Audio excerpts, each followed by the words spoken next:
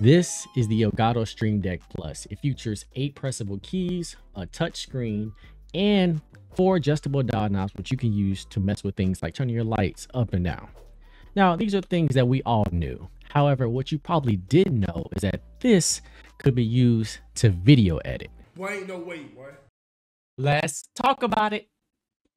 What he said. Now, the Streamdeck Plus will be compatible with all of the major editing softwares: Adobe After Effects, Premiere Pro, Photoshop, Davinci Resolve, Final Cut Pro. All of the big ones will be compatible. However, I'm going to be using Davinci Resolve for the sake of my tutorial, as that's what I use to edit.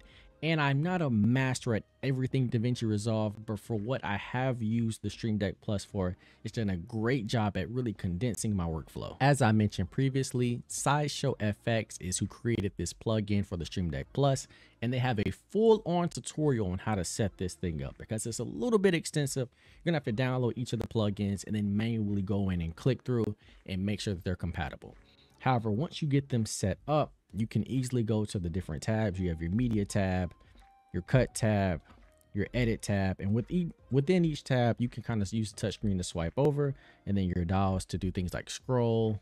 Let's see if you guys can make sure you guys see. Scroll, switch things, zoom in and out, toggle left to right. It's very extensive. There's a ton of things to do with all of these tools, which we're going to demonstrate at the end of the video here.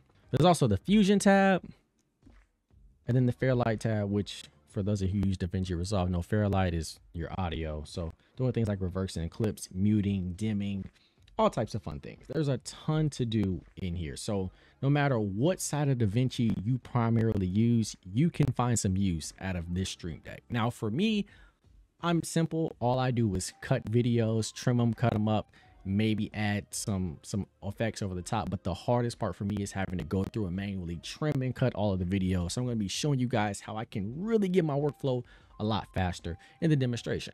Welcome back. If you're new here, my name is Nugget. This is Yo Nut Gaming. Here I love to cover the latest in video game news, reviews, as well as tech. If those are some things that interest you, consider hitting that subscribe button so you don't miss any of my videos. Now, for sake of this video, I really want to demonstrate how fast you can really start to edit things with the Streamdeck Plus. So I'm going to show you guys in about a minute or less how quickly I can get some clips of me swinging from this long video. So we're just going to scroll through, still scrolling. Okay, now we got to a point, like a really cool point here, where just before Miles is about to take off. Now, if you look at my hands here, if you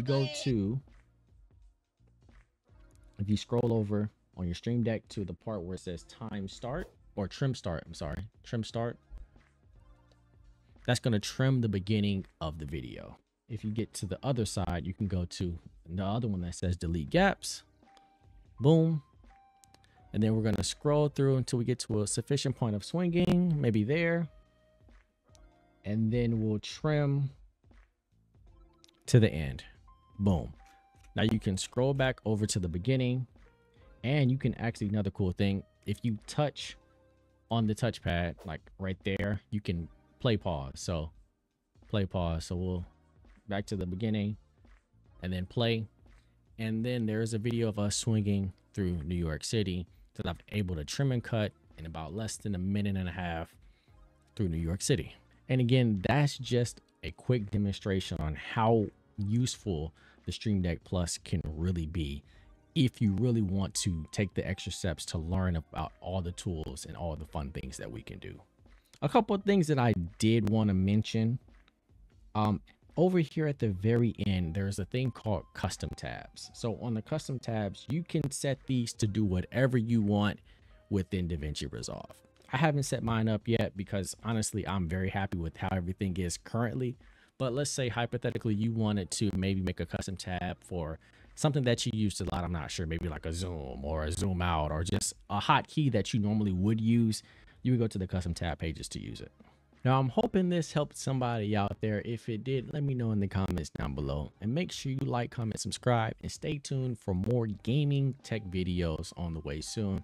Happy creating.